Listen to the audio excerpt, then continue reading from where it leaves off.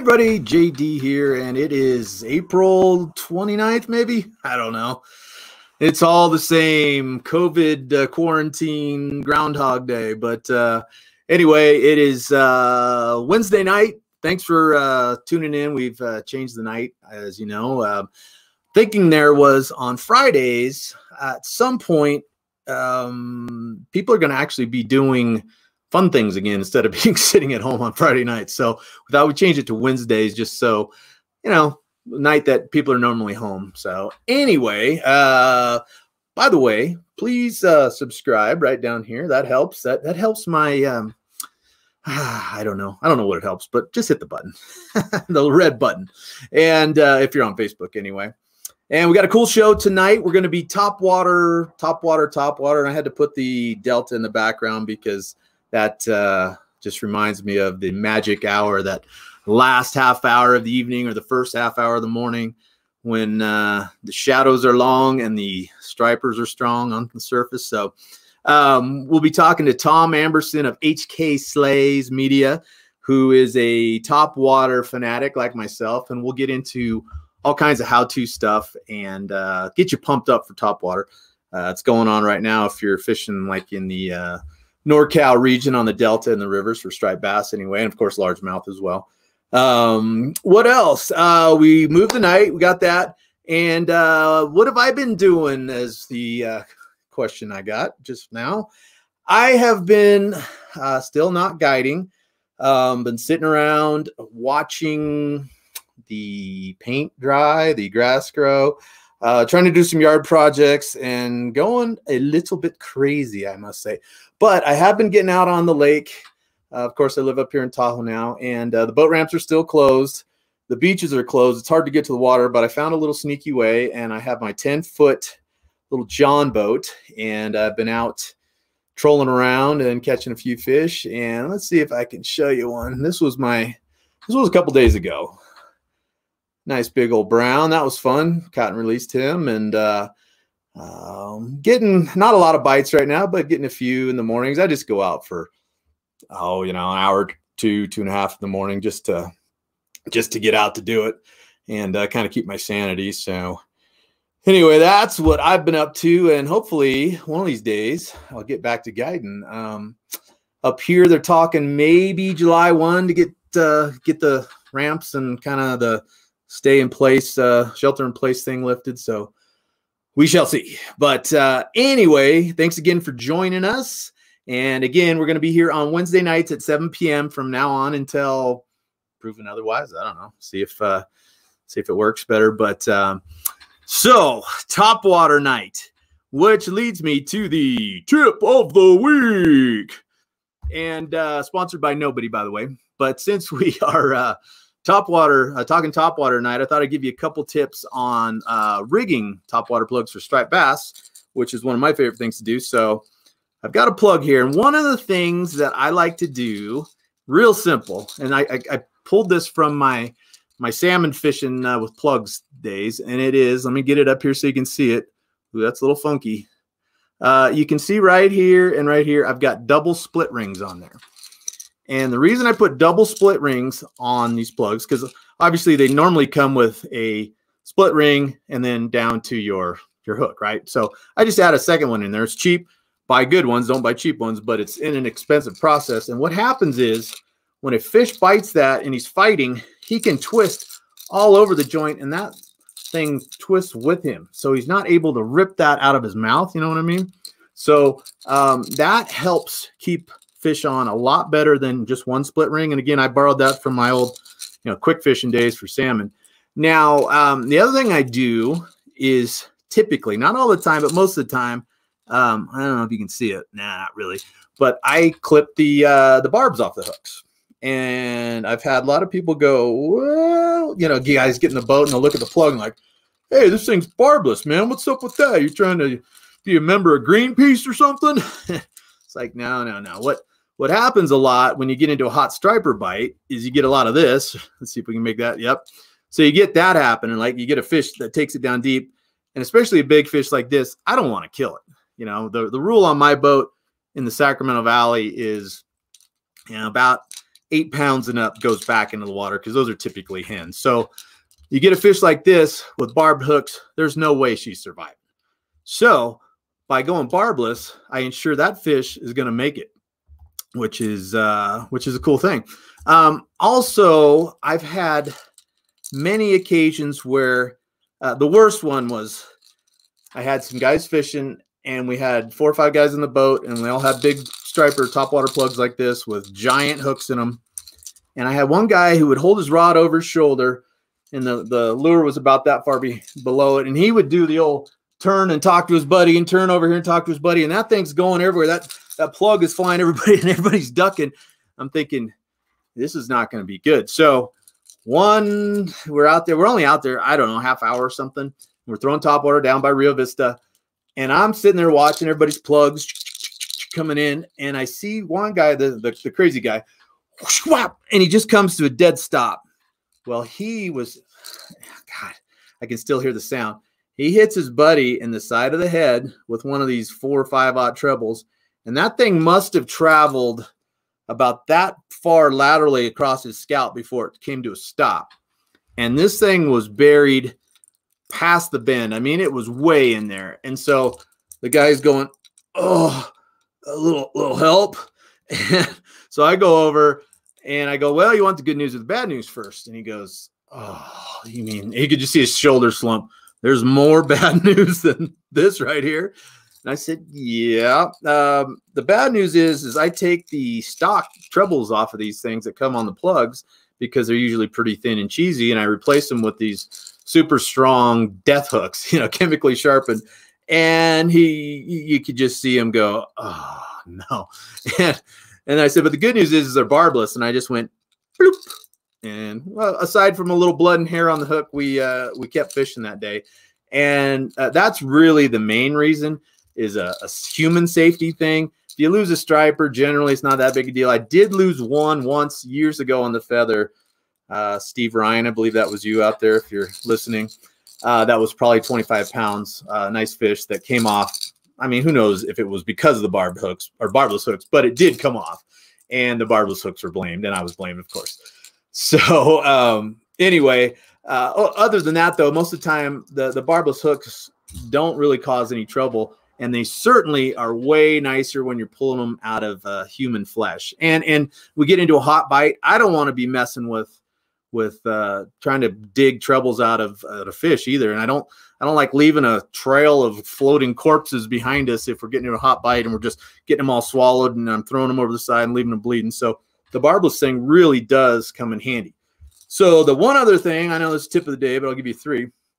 When you're rigging these things, and I'm sure Tom and I will get into all this rigging in depth as we go on this evening, but you can see here a couple things to note. First off, I'm using braid, and with topwater, you don't need any other leaders. Just run braid straight to the plug. The fish are looking up. It's looking at this commotion. There's nothing to see as far as the line goes, so you're not going to spook them. You could have chartreuse braid, for all I care, right down to your plug, and it's not going to hurt anything. And then the other thing to note is the loop knot that's on the plug. And if you Google, well, there's all kinds of them. The Rapala knot, that's a tarpon loop that I do right there. Just get online and Google loop knot for plugs and try it out. And what that does is, instead of cinching the knot down to the eye of the hook, what you've got is some play there. So that plug has a little better ability to move back and forth. So you just get more action out of it. And so that's just a little kind of mini tip there. It's not going to greatly increase your catch or slow your catch down by any means, but all these things, when you start putting them together, you start adding little bits here and here and here, and eventually you've got something pretty good as far as being able to increase your chances of catching fish. So there is your tip of the week. So again, sponsored by Not a Soul. So if you want to sponsor it, you know who to talk to. Anyway, let's get to our guest, Mr. Tom Amberson of HK Slays Media.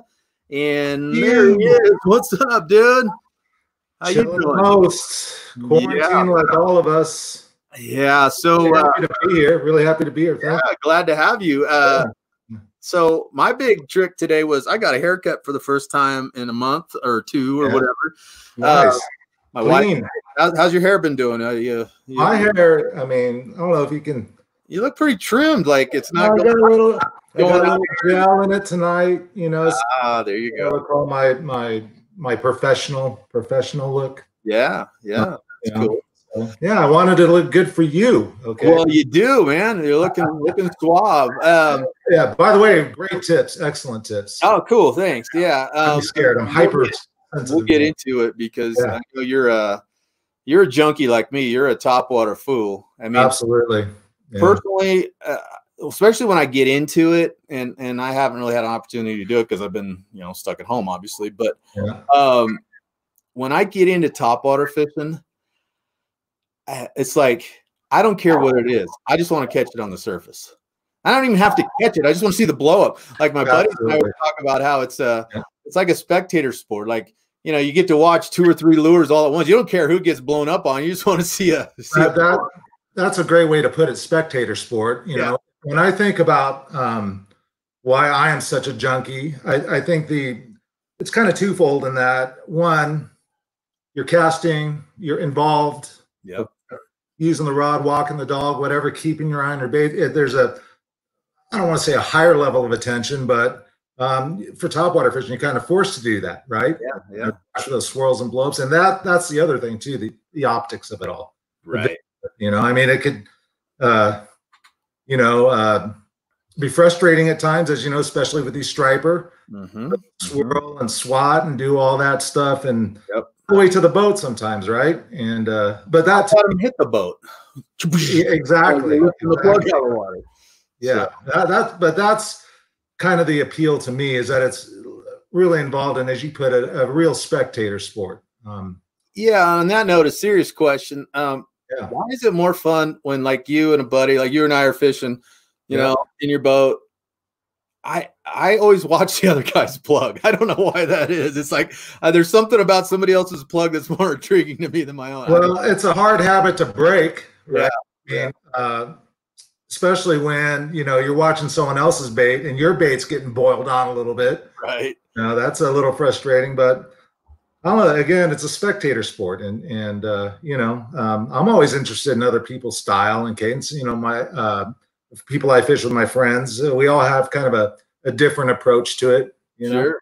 And I think it really is one of those things where I don't even think mastery is achievable with this, because there's as you said, putting little pieces together, an evolution with this. Walking the dog, different kinds of baits, slow, fast, all the variations. Right. To me, that's what makes it really appealing. And but the visual, the optics is it's hard to beat. And yeah, exactly. So I have let's just and you fish Panama for tuna, and I'm sure you catch other stuff on the surface down there. Yeah. Stripers here in the Delta, topwater bass. I mean, there's all kinds of stuff. So I got a few just little visual inspirations here. And so this first one is you catching a striper on the Delta. Just I got to watch some boils. We actually that's the hardest thing about shooting fishing videos. Is to get the goods, you got to have a camera in your hand, right? And that means your rod's not in your hand. Yeah, I bring my wife and my friends fishing. I always feel bad to ask them, especially if we know there's fish around. But this day, this video happened. Everything worked out pretty good. Where we got the blow up, and not a giant fish, but that doesn't matter. Fish. And it's the fact that that's what people don't know is you're out filming, and Michelle is obviously the star of the show most of the time. Absolutely. For good reason. She's a lot cuter than you are. And but yes, it's true. But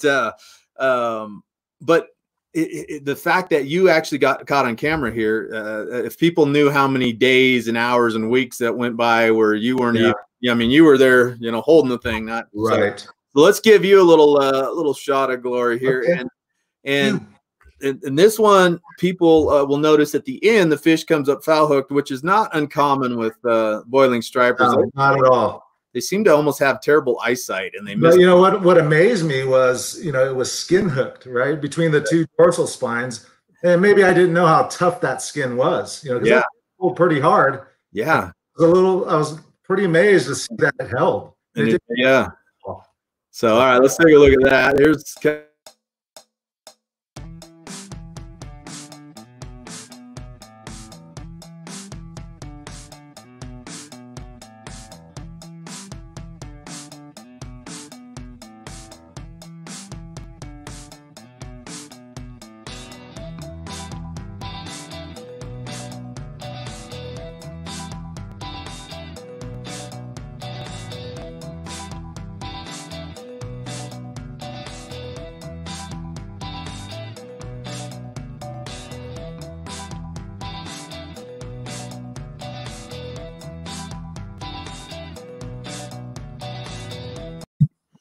So that was a cool one, because that one didn't look like he followed a whole lot. He just kind of, you know, sometimes you get those ones that come all the way to the boat and don't commit. That one just boom. Right. He was on it quickly, and that's the way we like them, right? Not fair and just a solid stick. I mean, you probably know as well as I do that you can feel how good that fish is hooked, right? It just feels. Yeah. Oh God, don't come on. A little bit. But then I saw that I was skin hooked, and I was like, God, I would have pulled half as hard had I known. Yeah, right. So okay, now let's take it up a notch here. This one gets me pumped up. This is Michelle down in Panama, I assume, and just watch the boil here, folks. I mean, even you don't even need to get a bite here to really enjoy this. I mean, the bite, you know, doesn't hurt, but so check this out.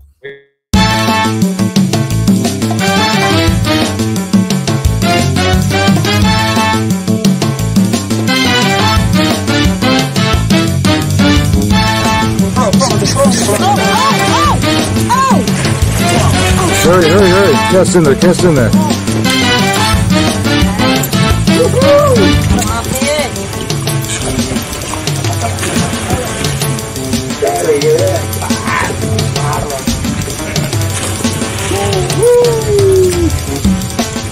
Okay, keep casting in there.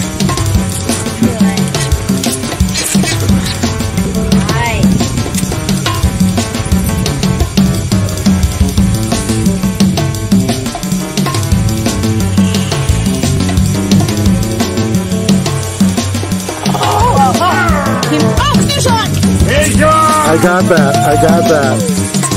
Nice. I got that. Yeah, I was so stoked to have gotten that on film, you know. Oh yeah, just watching that gets my heart pumping. And then that's pretty light gear. That's like, you know, bass gear. That's a Tranks 500 with I think that one's got 50-pound. Yeah. But a lot of it. How big was that fish?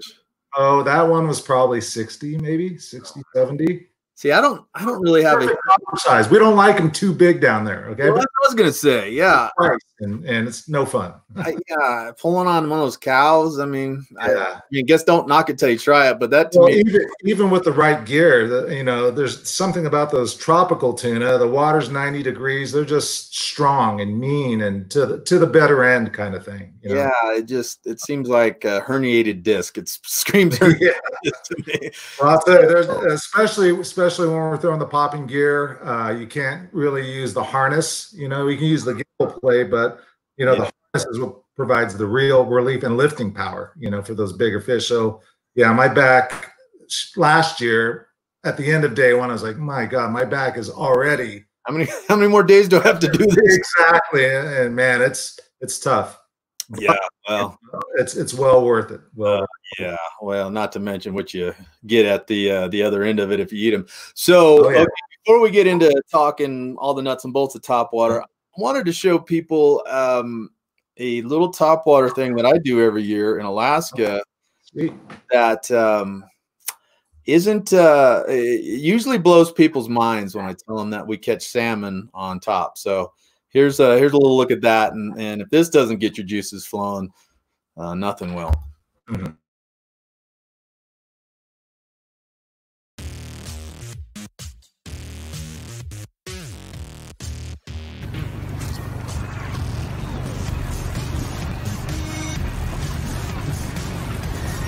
Oh yeah, there he is. Oh nice. Get that one? No. Oh, here comes again. Here he comes again. Oh man, he wants it bad. Oh, there's one behind the second one too. Look at that. Oh, we got that one. We got that one. That's awesome. Woo. Popper Sam.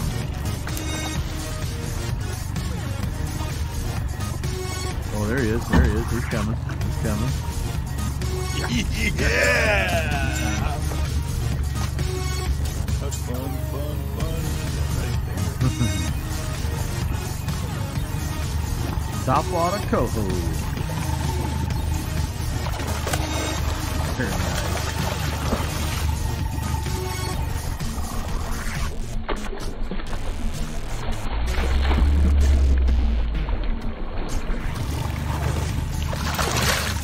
Smile for the camera. Very cool. Oh, there he is. Wow. You get him? There he goes. There he goes. He's coming. Here he comes. Oh, that one turned away.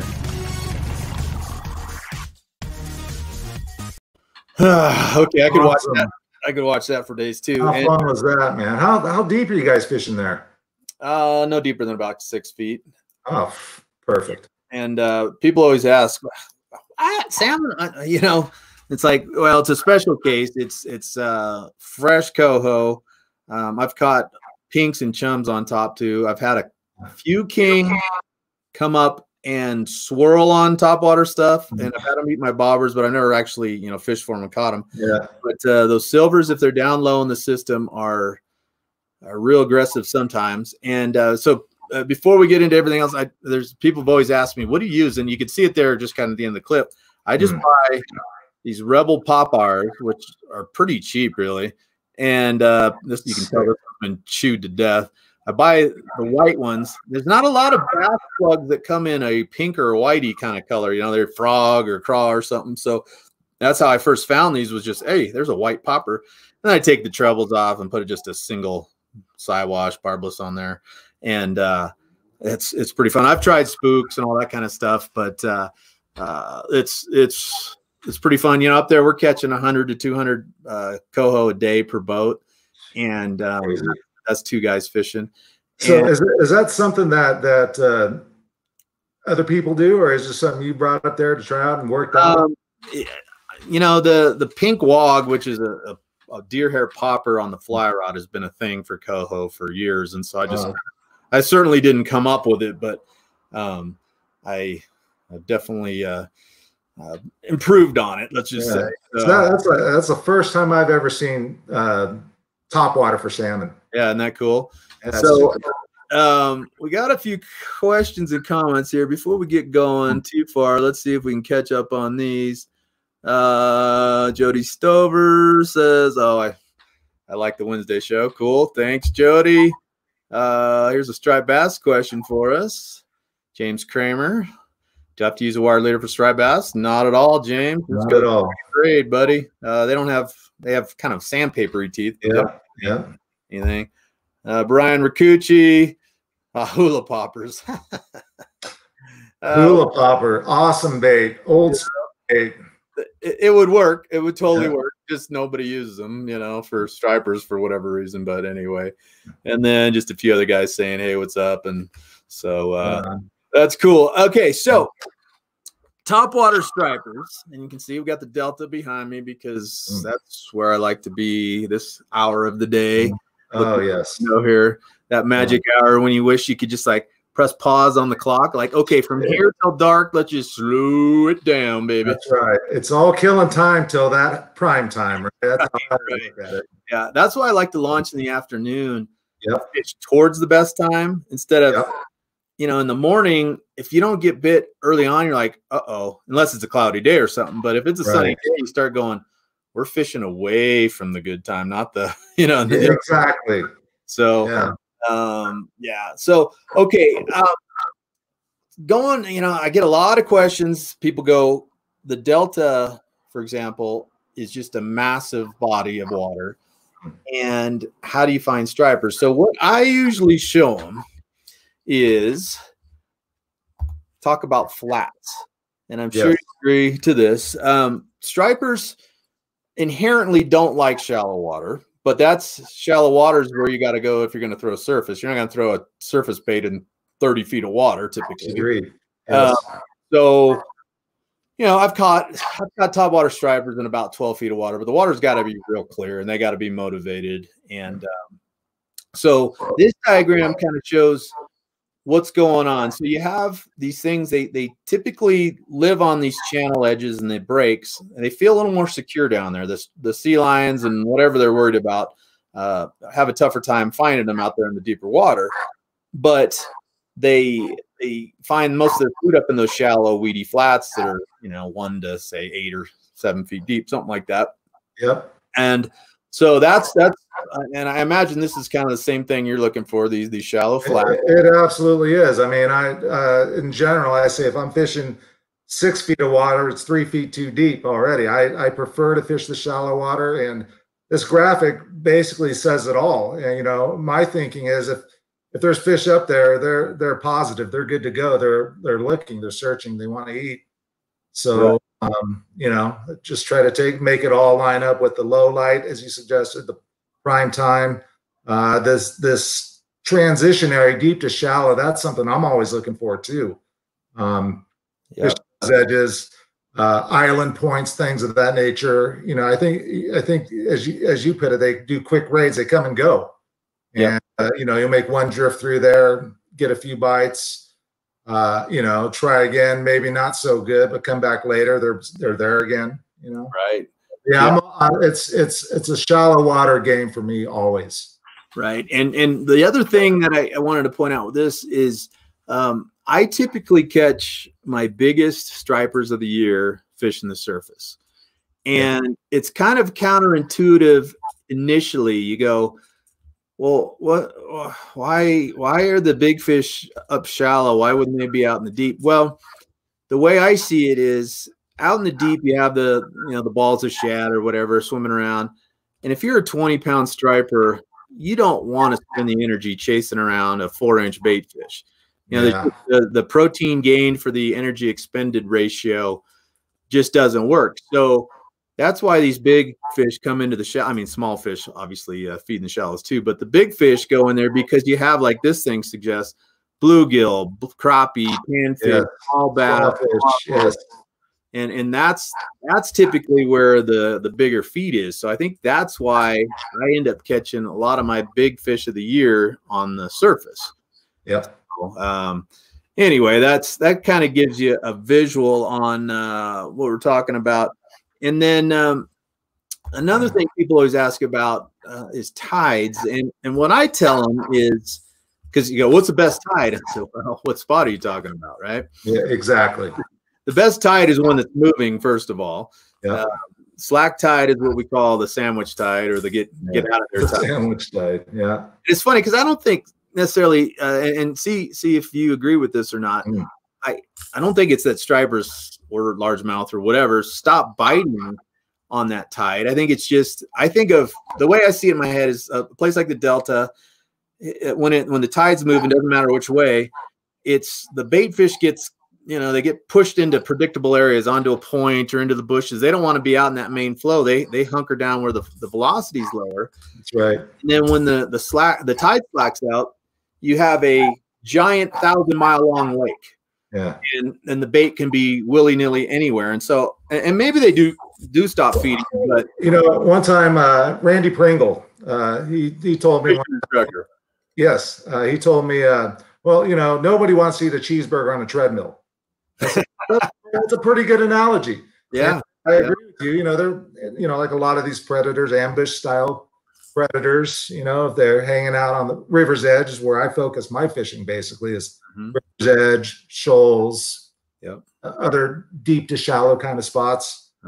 But my saying is no current, no confidence. My own anecdotes anyways would suggest that the best bites come when we have current flowing. And as far as the best tide, it really is relative to the spot, right? I mean, you know, some spots are bite only on the outgoing, other spots bite on both sides of the tide. It's just a matter, I think, of, and this to me again is a big part of the appeal, is just trying to figure it all out. Yeah, and that'll take a lifetime or 8. Yeah, I've got 15 what I would consider a full-time effort, 15 years on the Delta. Anywhere else really, other than, you know, the saltwater stuff. But, you know, I feel like I've just scratched the surface. You know, I got this one zone, kind of the West Delta, you know, Broad Slough, Rio Vista to the Upper San Joaquin, you know, that kind of general areas where I fish. And I feel like I could still put another 10 years in out there and not fish at all, or come close to cracking the code, right? It's just, yeah. I mean, every day I try to stop and fish a spot I haven't, and maybe just for 5 minutes. I mean, when I got paying guys in the boat, I'm not going to stick them on a spot too long that I don't know. But what I tell them is like, guys, okay, this is your 5 minutes of you paying it forward to the next guy, which the guys behind you did this too. And find new spots. And we're not going to, don't worry, we're not going to hang around long if there's nothing here. And that's the one thing, though, I do tell people when they ask, you know, hey, about spots is, you know, if you got a spot that has kind of like all the things that look right, it's got it's got the speed, it's got the flat, and it doesn't fish when you tried it, come back on the other tide. Don't give up on it. If it looks right, it might be. I mean, some spots just don't fish for whatever reason that we have no idea, but some of them are very very tide centric, and the other tide for whatever reason. I mean, some of it's obvious, right? So one of the spots I like to jig in the San Joaquin, the current's going this way on the incoming, and there's a big drop off, and those fish lay right behind that drop. Well, when the tide's going out, it goes, you know, it's the opposite and doesn't fish. And some of them, you know, the current pushes right up against the Thule line or a point or something. You can see, like, it's pretty obvious. Okay, the bait's going to get there. But some of them, as you well know, like, I don't know why I can't catch them here on the outgo. You know, like, you're right, but it's not. Well, it's to me, it's always whatever your experiences are, build your confidence in those spots. And to your point, how many times have you slid into those first time spots and first or second cast catch a fish, right? I mean, it has all the elements that we look for. Might not bite today, but that's a good way to look at it. If it has all those features, it's a spot worth checking in. And for me, and you might have the same experience out there, spots that used to be reliable, that you could count on, just don't bite anymore. I haven't given up on the spots. I still slide in there, but you're almost forced to fish new water to just you know, add another spot in your circuit. Yeah, and it's weird. I'm glad you brought that up, because there's a lot of spots like that for me where we had a hole, you know, just a flat that we call the 90% hole, and I haven't caught a fish there in 5 years now. Isn't it crazy how yeah, it's weird. Spots that used to be so reliable. I mean, you can almost bank on them, right? But just don't seem to bite anymore. But it's also been such that, you know, some of these spots, especially out there on the Sac side, for some reason, they just seem to go dormant for years. But then there'll be a snap in the fall or whatever, where those spots turn on for, you know. Back. Yeah, so always worth trying. But to your point, I think you're forced to fish new water just to try to scratch them out, you know. Well, and that's I guess the upside to those spots dying out is you know, it's like, okay, Mr. In your own routine, time to step outside your comfort bubble and go figure something out. And I mean, nowadays there's a lot more pressure down there, so that has absolutely. And the fishery's declining. I mean, the two combined is just I mean, I've literally seen, I always tell my friends, it seems when those first 5 years I knew less, caught more. Yeah. And now, you know, I know a lot more, have a lot more spots, but just those fish and the quality of fish overall is not as available as it used to be. Yeah, the California Delta feels very unhealthy to me nowadays. It's a sad thing, because it kind of happened without me really. I mean, it was kind of a slow motion thing where, you know, there back in the day, it doesn't seem that long ago, we'd go out and, you know, you have a 25 to 50 fish day. Wasn't that noteworthy. It was fairly common. I mean, it didn't happen every day. And now it's like you go out and hey, we scratched 3 or 4, you know, bites. And I mean, there's the good days sprinkled in, but it used to be the bad days were sprinkled in, and now it's vice versa. And that's I would agree with that. And you know, the whether it's, you know, the late fall fishing or the spring fishing, which are, you know, the 2 best times of the year, spots that used to be turned on for weeks or months even now seem to be like days, right? And again, the quality, you know, I mean, a 20-pound fish these days, you're pretty stoked, right? I mean, right. That might be your best fish of the year. A 10-pound fish, I'm elated. Yeah, it's true. Yeah. Well, before we get too depressed on I know, sorry, man. Sorry. No, I'm right there with you. Let's talk about the actual baits that you like to throw. Okay. Go ahead. Top few or whatever, and your kind of logic behind it. I kind of go through kicks, if you will, you know, like past, I don't know, 6-8 months, it's been about the plastic baits really. And initially back here, late summer and the fall, this was a bait that we're throwing quite a bit. This is a Berkeley Mega Dog. Oh, okay. 6-inch bait. Okay. You got some singles on there. Those are those. You know, I have to credit you for the single hooks, because I remember a long time ago, it was either an article I read or something where you're talking about the single hooks and with the barbs bent back. I haven't gotten quite that far as bending the barbs back, but I like the single hooks. Definitely easier to get them out. You know, that's ultimately that's probably the biggest feature is it's better. It's easier on the fish. Yeah. Okay? And you know, you could argue whether it's more effective. I think that as far as the hooking capability and hooking rate, it's about the same. Yeah, I go back and forth every day. I might miss a few. You know, I still have baits with treble hooks on it too, but but a bait that I'm throwing a lot, especially if I know there's a lot of active fish around. It's you know, a bunch of people on the boat. It has all nice features. Okay, and give it a little shake for me. Okay, so it has a little bit smaller rattles, maybe. It's got one big knocker and a bunch of littler ones. Yeah, okay. Combination. But this bait was surprising. The action, this bait walks the dog very easy, very little effort.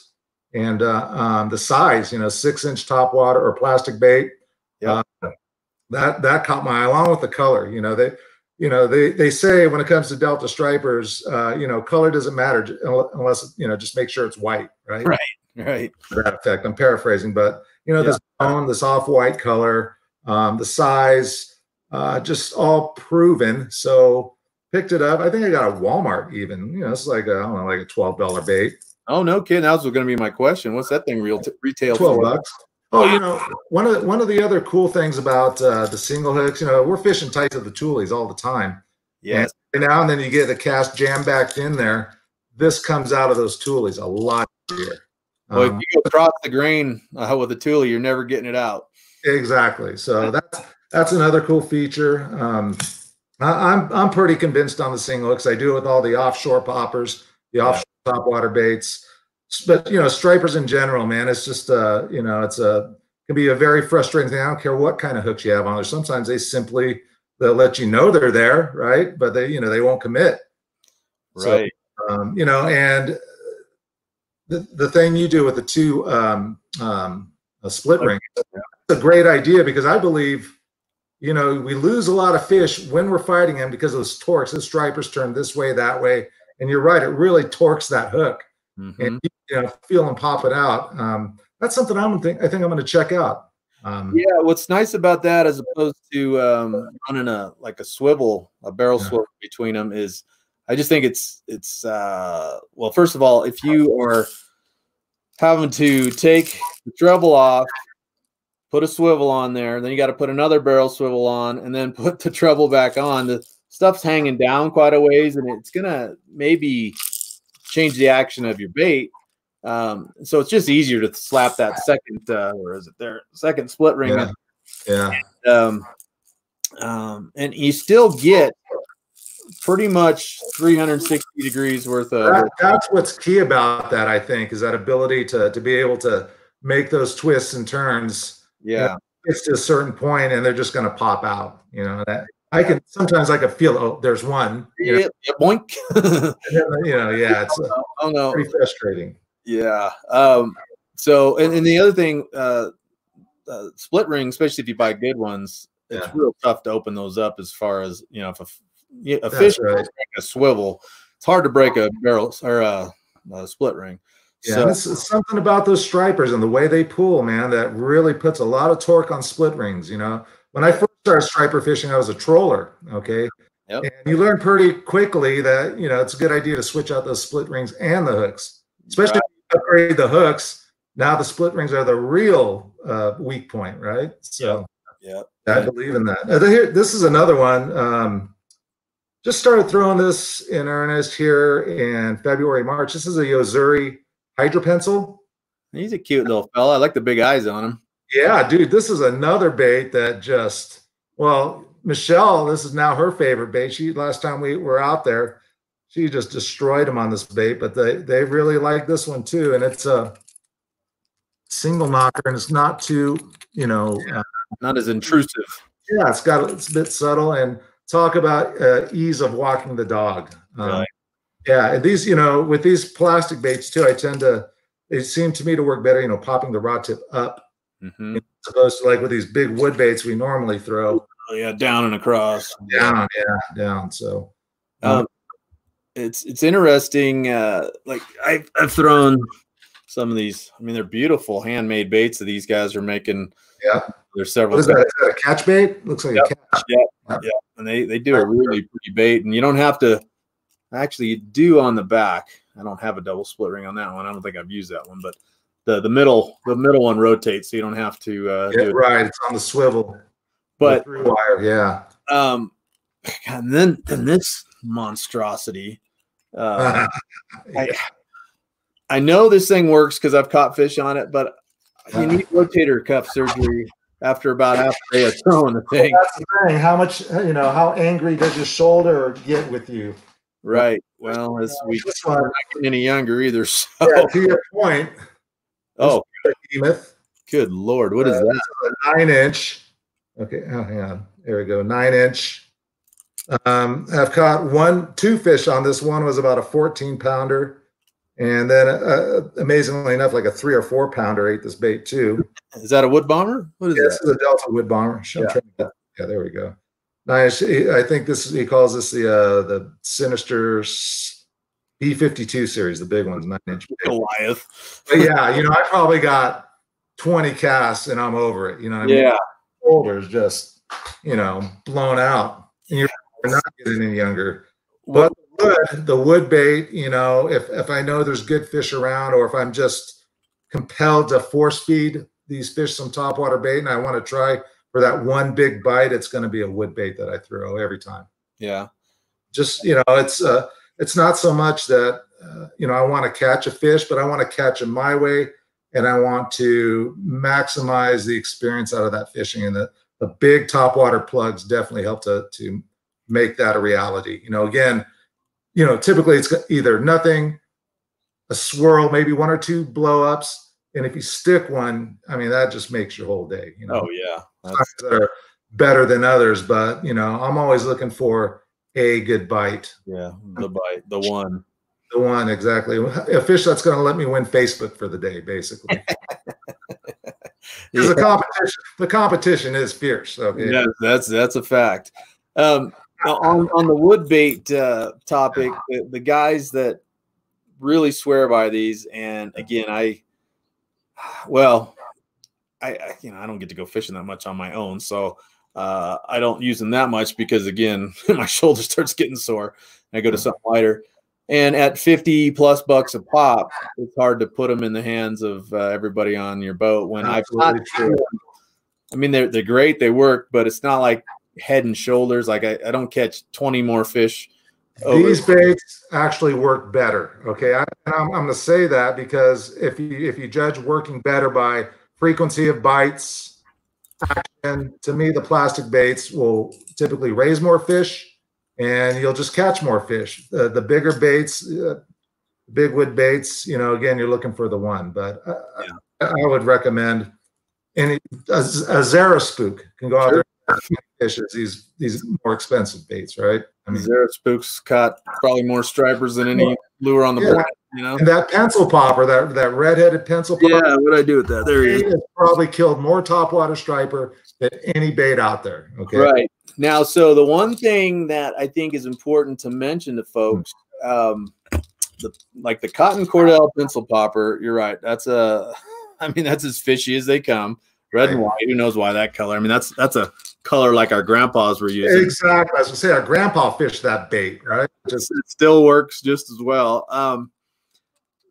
And I've got a bunch of them because you don't lose topwater plugs that often, right? I mean, they're not getting snagged. I mean, you lose some on fish or, you know, up in a tree or whatever, but I try hard not to lose them. That's for sure. Yeah. And I have a bunch that I have in my, you know, my guide box on the boat that barely have any paint left on them because I've had them for years. And so, and we've got some big fish on them. Well, a buddy of mine, and you may know him, Greg McElroy, he's Dude, I do know Greg McElroy. He's the guy who turned me on to you, and I got to tell that story to you, as a matter of fact. Okay. Well, hold on for a second. He sent me a picture that was just like that. That was all that was left of it. He goes, dude, I had the biggest blow up of my life, and all that came back was this. These, at least the cotton cordell model, bless their hearts, don't have wire through construction. Right. So a big fish bit back here and broke it off and still probably around with half a pencil popper. Now, if you go with the I'm a Big Sticks, through wire. I don't know about the Berkeley one that you have there. Yeah, this is the through wire, and this EMA. This thing is actually saltwater grade. Okay. I throw this bait for tuna out of the box. Nice. Yeah, very high quality and cheap. $15, $18. And then the wood ones are all wire through too. These are all through wire. You know, 300-pound triple coiled split rings, 200-pound swivel, saltwater grade. And that's a good thing for people to think about because it's worth. I mean, a cotton cordell pencil popper is like $6, so you can't beat the price. But if you, it's just that thought of, God, what if today's the day that I hook that 60-pounder and do I want to have a plug that doesn't have wire through it? Right.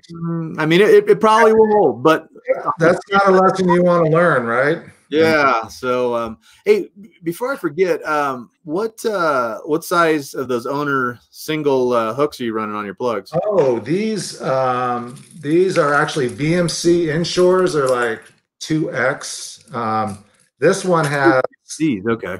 Yeah, these are 3/0 on this one, and I do believe that these are same size 3/0s. Okay.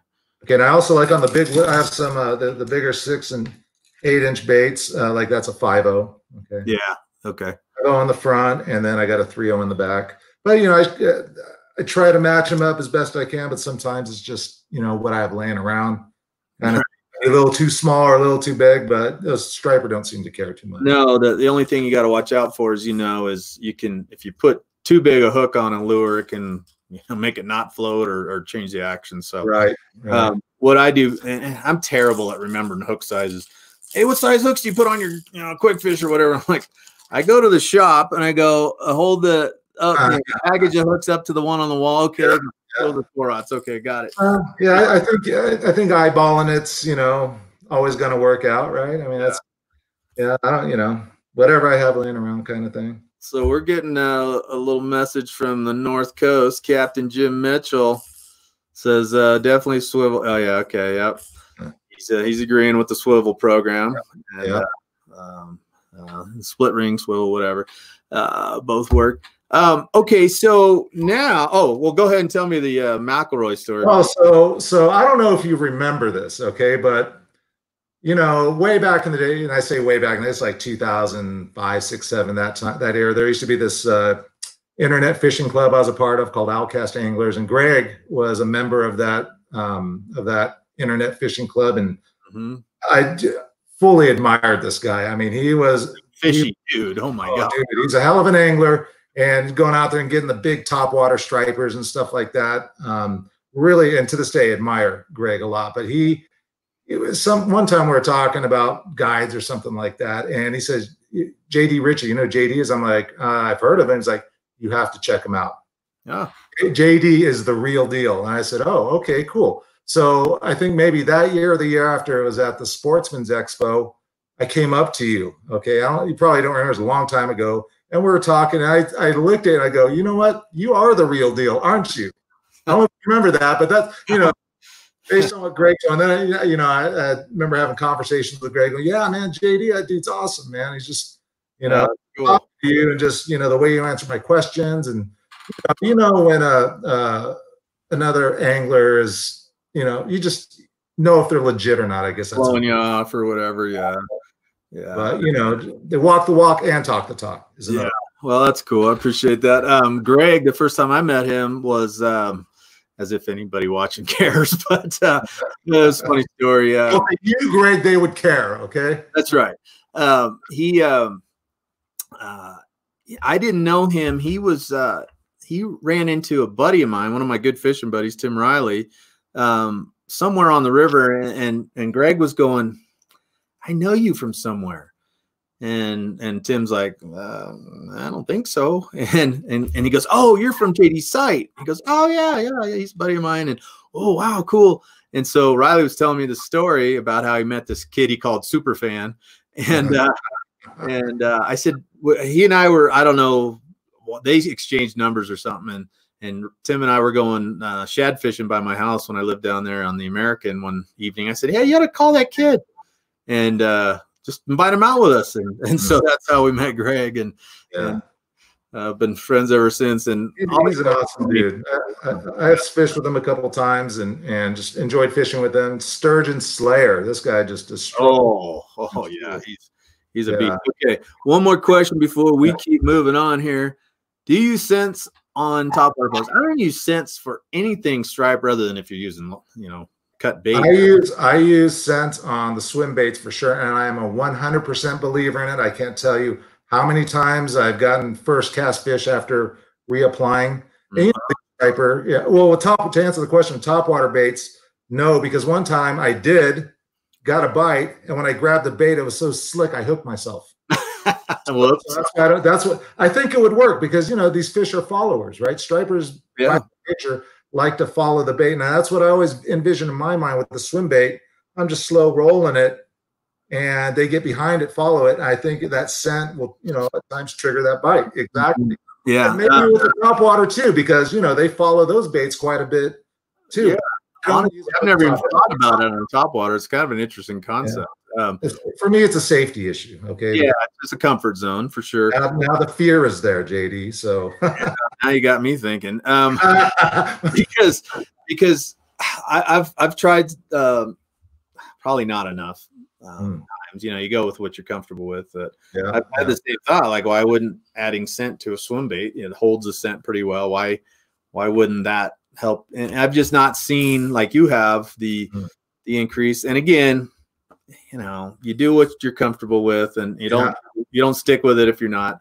So I've given it enough time. But you think about, okay, the guys fishing at the Rio Vista Bridge, the guys fishing up the river, on anchor in muddy water are using the stripers are finding the bait with their nose. Yes. And so why wouldn't you want to put, just add an extra little bit of meal appeal? Absolutely. I think it does make a substantial difference. Here, to my point, all right, in the wintertime when the water's below 48 degrees, I'll take a swim, and I use this the smelly jelly. It's like a petroleum-based, thick, right? Like Vaseline almost. Like Vaseline, exactly. I will put so much of that on there, the bait doesn't even swim, okay?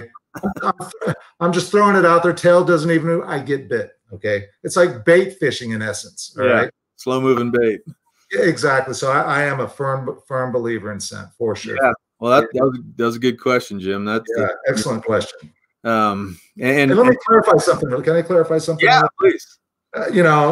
I'll stick by my words that these plastic baits, they work better in that I think you know, especially if you're a novice, okay, you're going to get way more action, hence your interest level will raise, and hopefully to the point where you will invest that 50 to 100 bucks.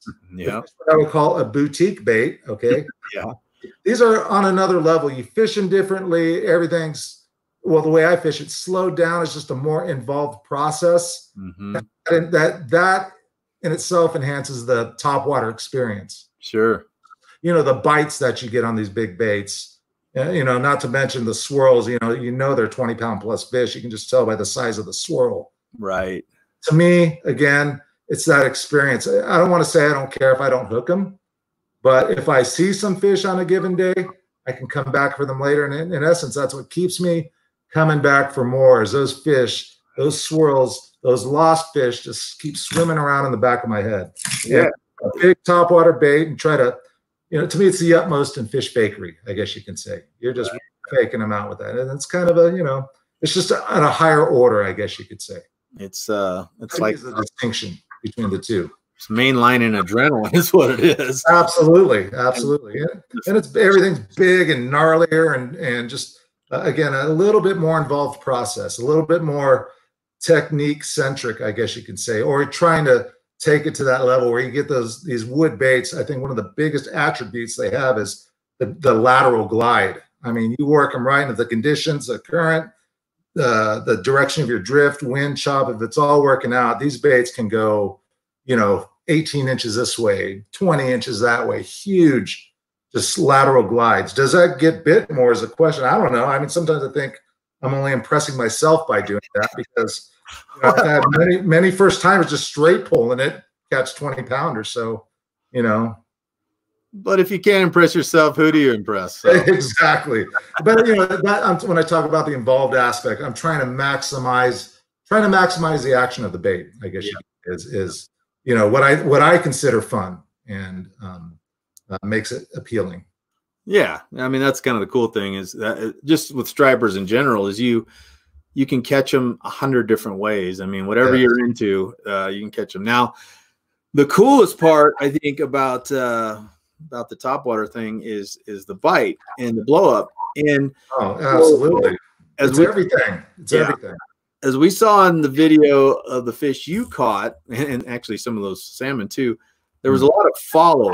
Yes. And what I tell people when they get on my boat is, you know, don't expect a fish to necessarily just annihilate it like that one did. Usually you're going to get a lot. Typically what I see or what I envision a typical striper bite or a topwater connection or whatever you want to call it. It's not always a bite, but you get a push, a boil of water behind your bait, and you're like, whoa. And it's funny. A lot of the clients don't see it. I'm just so in tune. Right. Here he comes, here he comes. And I think half the time they think I'm lying, like just to get them fired up. We got one right behind you. Oh, keep coming, keep coming. And so my question to you is, and there's a lot of different trains of thought, and I'll give you mine after. So you're working a bait, and just say you're walking the dog, and you're getting close, and you know what I'm talking about here. You're getting close to the boat, and you're like, running out of time. Oh God, come on. And so when you get a swirl, do you think, because Greg McElroy, the guy we were just talking about, he's all about pausing. About what? Pausing the bait. Okay. Yeah. He maintains that he gets bit a lot when he stops it. Yeah. Okay. Well, go ahead and tell me what your thought. And there's no rule here, obviously. Of course, you know, for me, in a word, it would be composure, and by that I mean, you know, what I would tell people to do, or how I instruct people is, you know, you got to watch the bait, you know, for all the reasons we just talked about, and if a fish swirls on your bait, but the rod doesn't load up, keep doing whatever it is you're doing to raise that fish. Composure is the word I use. Yeah, I like it. You know, don't speed it up, don't slow it down. Keep doing whatever it is you are doing to raise that fish. They will likely come back. Now, that said, these fish bite on the pause a lot. Okay, I don't intentionally. I will pause the bait, especially as the water cools. Slow everything down. Pause it on occasion. And typically on that, what's interesting to me is I'll let it pause even up to 3, 4, 5 seconds. And that initial pop coming out of that pause, boom, that's when they're just sitting there looking at it, or so it appears. Okay. But generally, and speaking in the general terms, to me, like you, it's about you get the blow-ups when the bait's moving. Right. And if you run out of room, fire it back out there, especially if they didn't feel the sting of the hook. That fish can come back. Yep. Or if someone else is at the ready to fire off their topwater bait, or, you know, something like these flukes. I love these baits too. You know, but again, to me, that's the frustration is part of the fun. I know that sounds kind of odd, but that to me it brings a lot of fun and excitement to the game. Striper fishing is a little masochistic to begin with. It is. But yeah, I totally agree, man. It's but that to me is the allure of it. But composure, in a word, is what I would.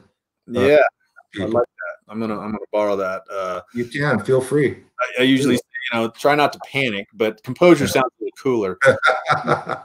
and it's interesting because you'll get that push of water, and then you keep popping. Yeah. And it's like, you know, just keep working it. He's coming. Keep doing what you're doing to raise them, like you said. And the other thing I tell people is, okay, when you get bit, these things have, I don't know if it's just terrible eyesight or what.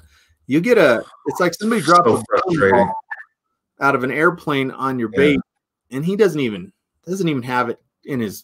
He didn't even touch it. You know, he just next to it. And so I tell people, imagine that scene in Star Wars, right? Where the original Star Wars, where Luke puts on the helmet and he has to like fend off the little laser thing. He's doing a little Jedi practice thing where he can't see, he has to use the Force. Like, don't trust your eyes, don't trust your ears, because you're going to see a splash, you're going to hear a splash. Yeah. And unless you got to trust your arm. If your arm straightens out, he's got it. Go ahead and let him take it. And you lift up and you got him. Whatever you do.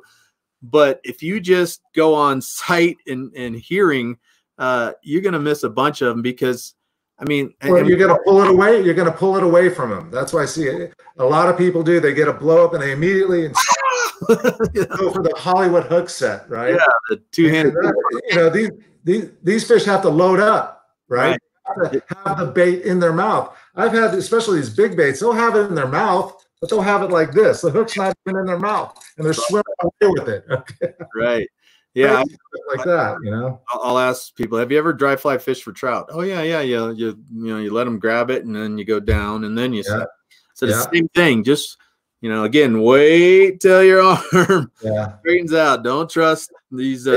It's a bit of a learned thing, I would say. You know, it takes a few wins and losses to really grasp that concept. Yeah. But we typically learn that lesson the hard way, do we not? Yeah. Well, that's again part of the fun.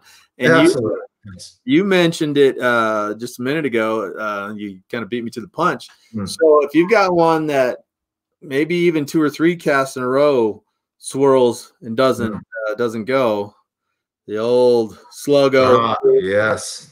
You know, same theory as the fluke. It's basically the same bait, fishing probably the same way. Okay. I use this as a topwater bait, JD. Yeah. Oh yeah, same here. Fishing this bait topwater. Yep.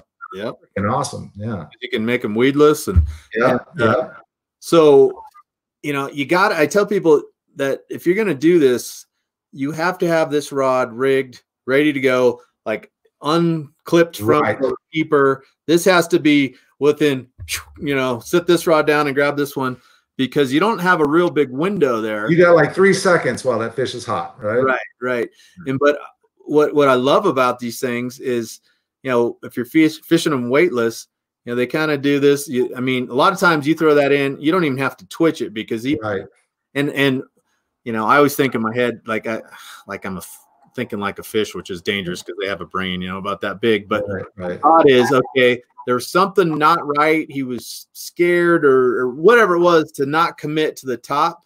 But as soon as this thing comes floating down, he's like, ooh, I must have wounded it. You know, exactly. Instinct. They can't resist it. Yeah. They help themselves, right? When they're keyed up like that at that moment. Yeah. I mean, they're all lit up and hot. but there's something that just doesn't want to make them commit to that, you know, that extra. It's funny because, you know, as soon as the sun, like if you fish in the morning and you get past the magic hour and the sun's coming up, I can catch a striper on a glide bait or a swim bait, you know, this far under the surface. Right. Yeah. Isn't that crazy? But they won't eat the top water. Yeah. Hey, come on, man. It's just an extra couple inches, but exactly. Yeah, I know that frustration too, for sure.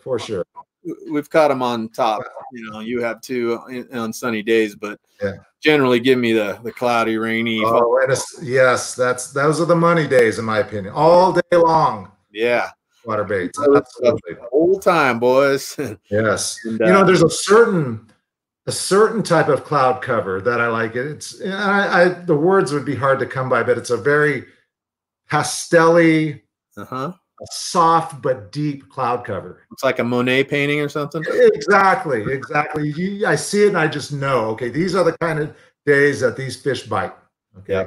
And what we should probably note, at least, and see if you're on the same page here, you can get them on top when there's some wind, but absolutely, yeah. A ripping wind is, I think it's just too much commotion on the surface for them to be able to really key in on your bait. It's not like they won't eat it, but and I think also when it's really rough, they kind of vacate the shallows. It just, you know, they're all of a sudden they're on the surface, then their belly hits the bottom, and you know, so rough days, that's, you know, not the optimum, but a little bit of chop on a cloudy day is money.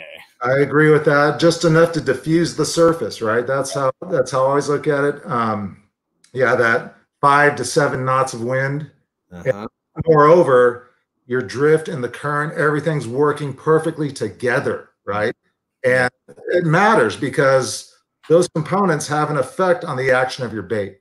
Right. To get them to work at their best, all these things ideally come together. Then you add time of day, and you're just like, okay, it's gonna right. I mean, it's and then you sit there, you don't catch anything for 2 hours, and you go exactly. But you know, yeah, you know what?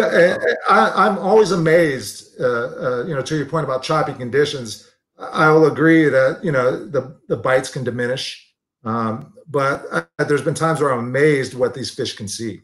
Yeah, you know, I'd be fishing you know, a part of the bank where the water's pushing right up on us and the wind's blowing right up. So you got the wind chop. You have just, you know, the current and everything just kind of creating like an unstable surface, right? I'll throw it in there and it looks yucky and those fish can still see it.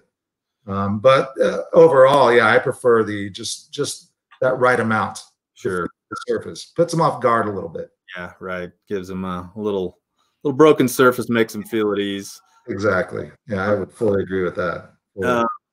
So we should ask you guys watching on Facebook and not Instagram. What's the other one? YouTube.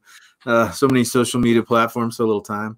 If you guys have any Topwater questions, feel free to type them in here while we're going along. And then if you are on YouTube, let's see if I can find this here.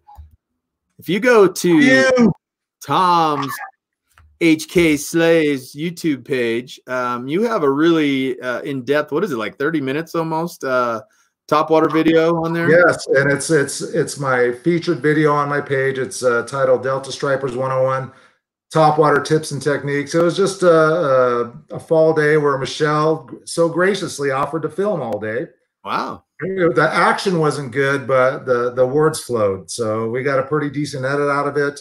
I kind of did my best to go through all the different baits I throw, including this fluke, which talk about, again, something you can work on forever. You know, the ways you can fish this bait is really infinite. Okay. Yep.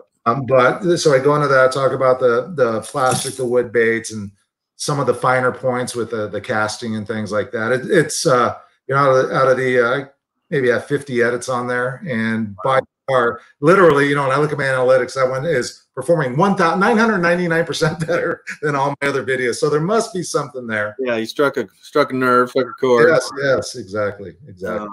Speaking of chords, what's your band's name? Oh, the band I was in was the Knockoffs. Oh, the Knockoffs. Down here, yeah, we were 2016 was the last time I played with him, but I was in that band for 23 years. Oh, wow. And was a drummer, and played a lot around here, West Coast tours, things like that. A great experience that, you know, I'll never forget a lot of things we did in that band. Just a lot of fun. Punk, you know, in the vein of old school punk, like, you know, we were talking earlier, you said you know, listen to the Clash and the Ramones and Sex. I love old school, you know, maybe because I'm old. But, oh, well. You know, do you still listen to the Ramones at all? Yeah, of course. I love them still, man. That's one band I can put on and just 1, 2, 3, 4. Exactly. Yeah. Verse, chorus, done. Right. I mean, you know, the song is a minute too long. The simplicity and the live. That's what I love about it. And that's kind of music we did with a little bit of a pop twist to it. You know. Right. Yeah, you'd send me whatever you want to call it. Well, before I get too far off the track here, we do have a question from Brian. What about nighttime topwater delta? What color do you suggest? Dark. Yeah, black. What? I have tried it, and again, not a whole lot. I've not done that well. I know people do. Stripers are very nocturnal. Yeah. And maybe it's just one of those things I just, you know, again, you gotta. Yeah, my experience has been like yours. I used to fish a lot at night early on down there out of the Port of Stockton. I think it's called Atherton Cove. Yeah. There's some dock along there in that little cut where dock lights, and the stripers, you know, would be hanging out on the edges. We didn't throw topwater. I think we did, but not a whole lot of action on the topwater, but like the rattle traps and the swim baits. It's interesting, you know, you bring it through that spot of light, and as soon as it got into the shadows, boom, Well, in the most recent time I went and really went down the Delta and hit it hard, it was a fall evening that looked just like this one behind me. And we had a great, you know, last half hour bite. And we picked this day because I'd been guiding down there, and the weather, the evening topwater bite was great, and I had a day off the next day, and I called my buddies and I said, you know what, let's go. It's going to be like 80 degrees tomorrow night, something, you know, it was a warm fall, and there's no wind, there's a full moon, you know, let's go just fish all night and let's, you know, be cool. It's badass out there on the full moons, man. I love it. It was awesome, but we didn't catch squat until we got to some lights, like you said. Right. We got to the dock, and we threw some swim baits and kind of salvaged our night. But that was my kind of, maybe this isn't for me. But plus, it's just family. And my experiences have been the same, you know, and you might relate to this, but you're out there at prime time, that last half hour, wide open, but as soon as the sun goes down, it just shuts off, right? Yeah. And there's been a lot of that in my experiences. There was one time where my battery died in my truck, so my Michelle had to come down, pick up my buddy Nate. They went to go get another battery. I just put the boat back in the water and fishing in the dark. One huge blow up that I couldn't see, but definitely heard. Oh wow! Yeah, but of course I don't feel anything. Okay, a fish blew up. I didn't even touch the bait.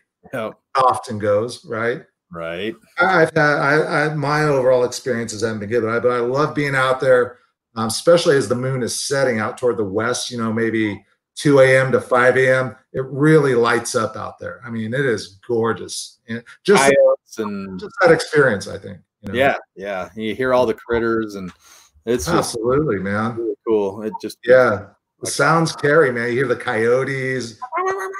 Yeah, it's really bitching. You know, as that sun starts coming, especially in the early spring, just a cacophony of wildlife, man. You know, all the birds waking up, man. It's just, I love it. I love it. It's nature out there is really the appeal in part to me. Yeah, and in the winter, all the geese and waterfowl. Right.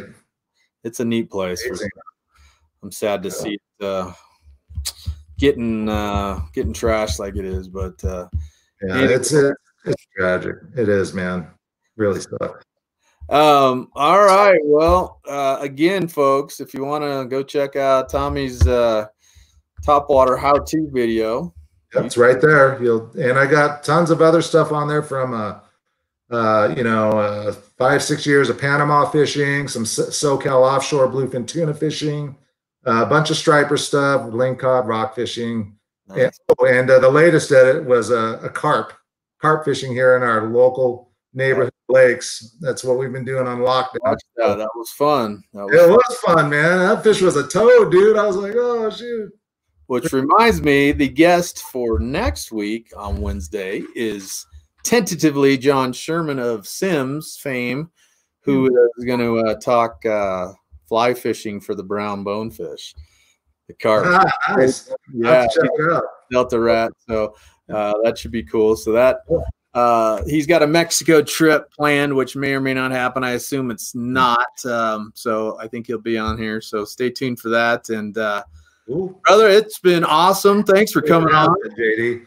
Let's get out there soon when we can. Okay, I want to come up and see how you're doing it up there. Those fish are amazing. You're catching. Yeah, it's been fun, and we'll. I think I think right now you have the best fishery going in California. I know, out of my little John boat, 10-foot. Yeah. It's enjoy it, man. So, yeah, well, stay safe. Say hi to your bride, and all right, we'll do. You too, man. We'll talk soon, and hopefully go fishing one of these days. Yeah, sooner or later, man. Okay. Well, thanks for coming on, and we'll talk to you soon. Okay, brother. See ya. So that's my man Tom Amberson, a wealth of knowledge on the topwater scene there, as you can tell. And again, check out his little thing and subscribe to his page. And speaking of that, come on over here and subscribe if you like what we're doing here. That makes us feel better, if nothing else.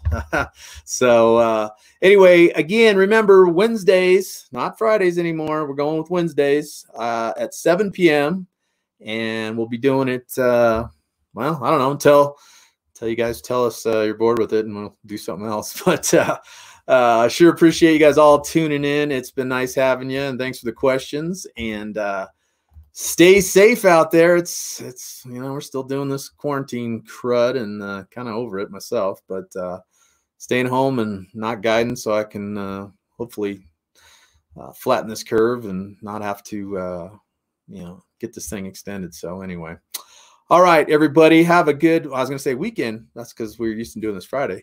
A good week until the weekend. Again, for me, not working. It's like Groundhog Day. I don't know what day it is half the time anyway, but sure appreciate you tuning in. And we will catch you Wednesday. And check this out. I'm going to go out like like Captain Kirk here. So, guys, all have a good week. We'll catch you later. Adios. Bye.